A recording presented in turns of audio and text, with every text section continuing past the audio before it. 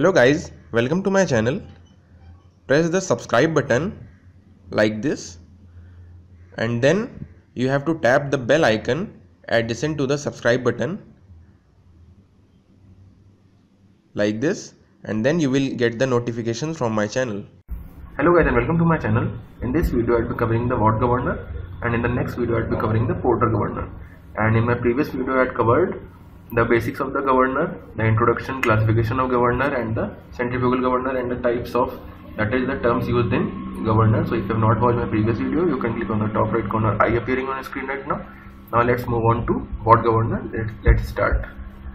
So Watt governor is the basic and the simplest form of centrifugal governor.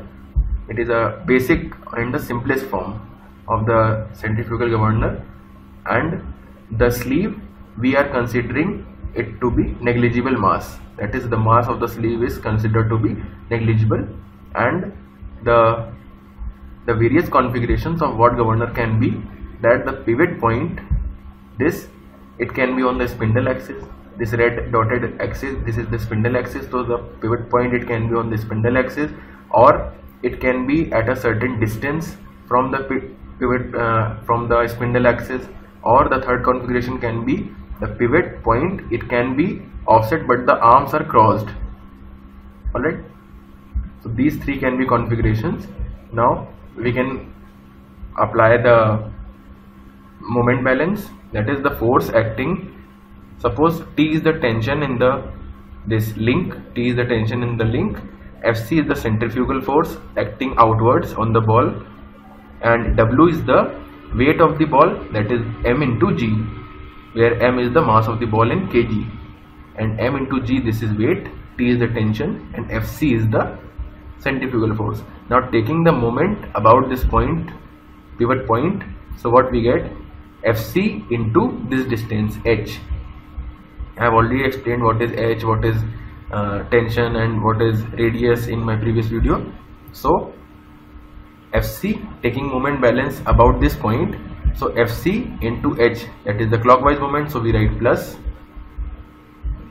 Fc into h, plus Fc into h.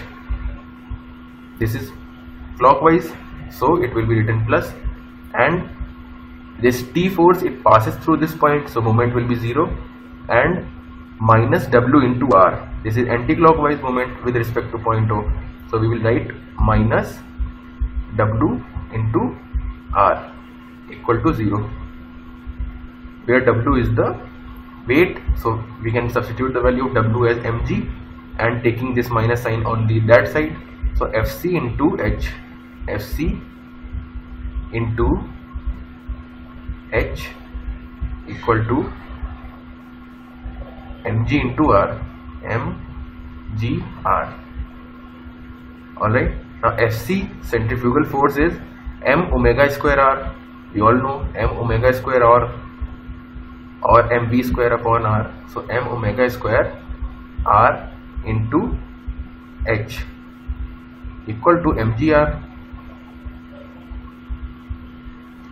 So now r gets cancelled from both sides, and m also gets cancelled from both sides, so m and r, you cancel m and r. So what we are left is omega square h is equal to g, that is omega, that is the angular velocity, omega square is equal to g upon h,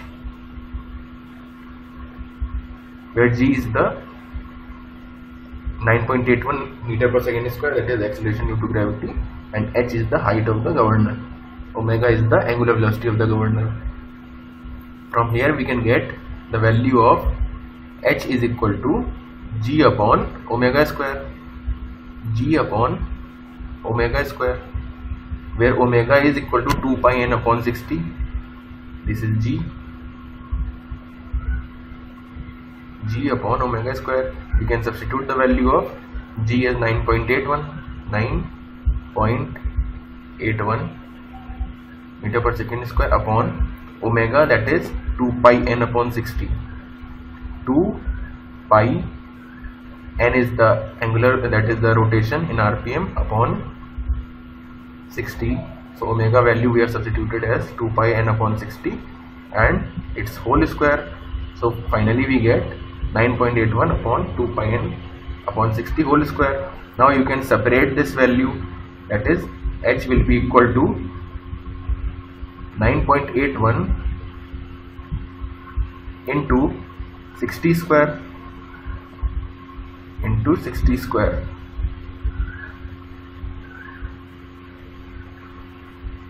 upon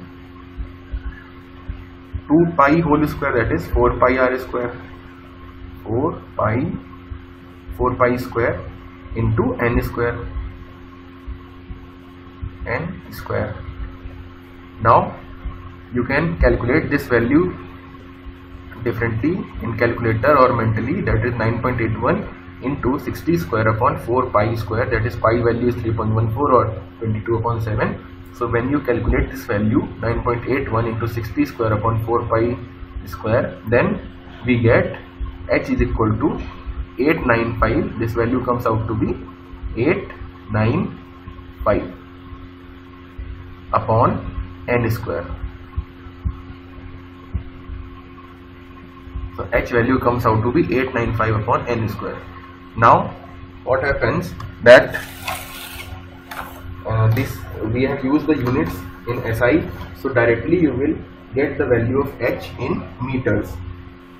So if you put n value, that is if you put n value in RPM directly, so you will get the value of h in meters, because we have taken all the units in meters, in SI units, that is meter per second square and revolution per minute, and so we will get the value of h in meters. So directly you can use the value, that is the formula h equal to 895 upon n square. Now let's see an example.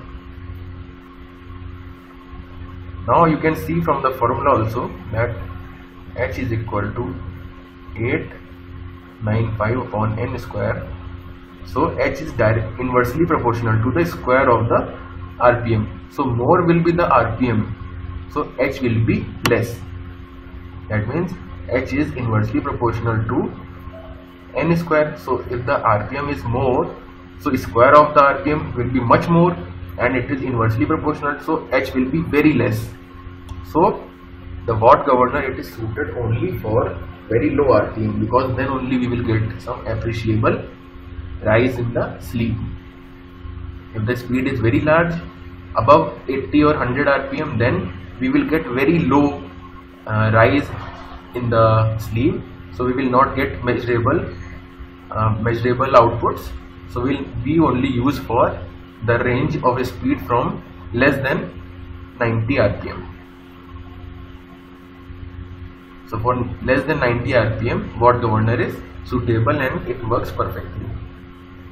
Now let's see an example. Calculate the vertical distance of a watt governor when it rotates at 60 RPM. Also find change in vertical height when speed increases to 61 RPM.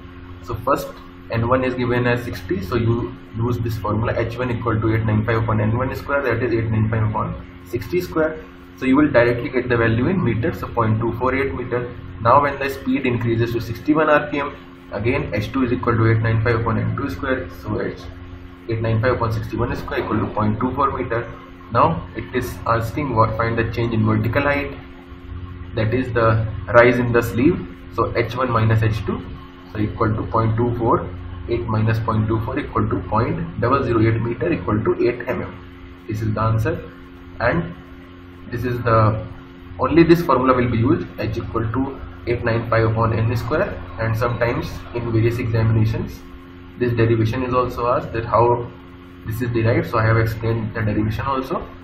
So I will be covering Porter governor in the next video. So I hope you have found this video helpful. If you have found this video helpful, please press the like button. Please share my video on social media, and please subscribe if you have already not subscribed. And please follow me on Facebook, Google+, Twitter, etc. All the links are given in the description below. And please check the description once for more of my social media links and other video links and playlist links. And you can also watch the videos appearing on your screen right now. I will be seeing you in the next video. Till then, take care.